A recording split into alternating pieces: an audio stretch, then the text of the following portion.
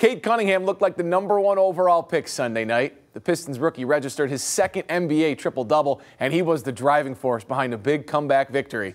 Here's the crazy part. Cade didn't make a shot in the first half. 0 points to speak for at the break after he missed his first 10 shots.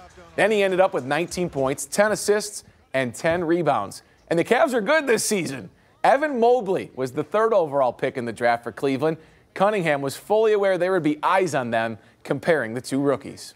I mean, I definitely knew that was going to be, one of the narratives of the game, but, I never really try to focus in too much on that stuff. I can't play Evan Mobley's game better than him, and he can't play my game better than me. So, I try to just focus on what I have to do to play the game. I'm sure he's doing the same. And, if I just focus on myself, I feel like I put myself in the best position. But sometimes when you focus on the narratives and stuff, your mind's not in the right place.